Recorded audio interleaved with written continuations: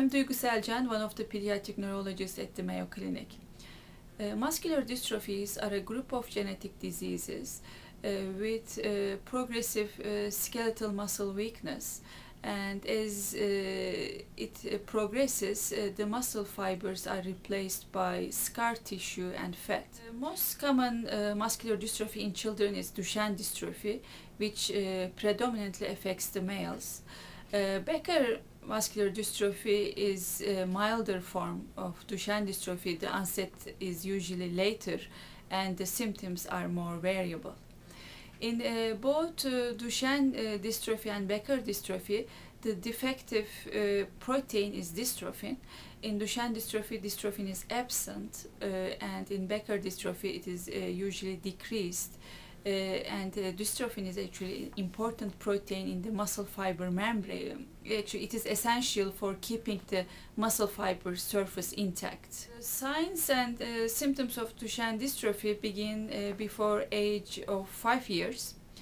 The boys with Duchenne dystrophy usually walk late after age of 15 months, and then they fall frequently. Most children have problems of climbing the stairs. They may sometimes also have delay in their cognitive and language development.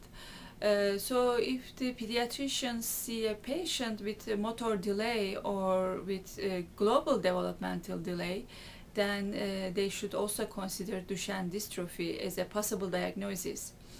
And the very simple and inexpensive screening test is serum creatine kinase or CK level.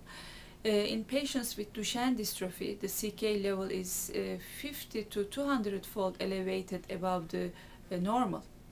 So if this is done and it was found to be elevated, then the next step is the genetic analysis for mutations in dystrophin.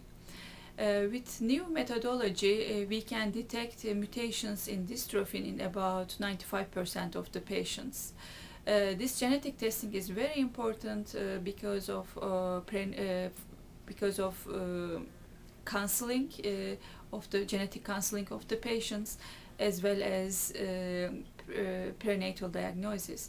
It is also important to know the type of mutation for future treatment options, such as exon skipping therapy or read-through therapy for stop codon mutations.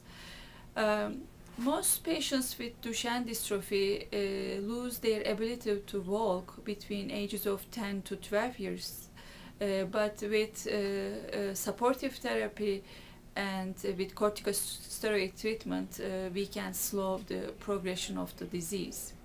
Once the mutation in dystrophin is identified, then it's important to check the CK level in the mother and the sisters, because the carriers can develop cardiomyopathy, and so their cardiac status should be monitored regularly. If no dystrophin mutation is found, then a muscle biopsy should be done.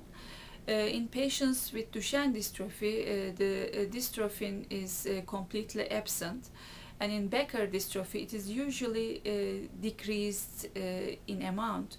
But sometimes we have to do immunoblot to differentiate between Duchenne and Becker dystrophy. At the Mayo Clinic, we have wonderful collaboration with multiple disciplines that include doctors in physical rehabilitation, physical medicine and rehabilitation, and with physical and occupational therapists, orthopedic surgeons, pulmonologists, cardiologists, and endocrinologists to diagnose and take care of the patients with Duchenne dystrophy and slow the progression of their disease.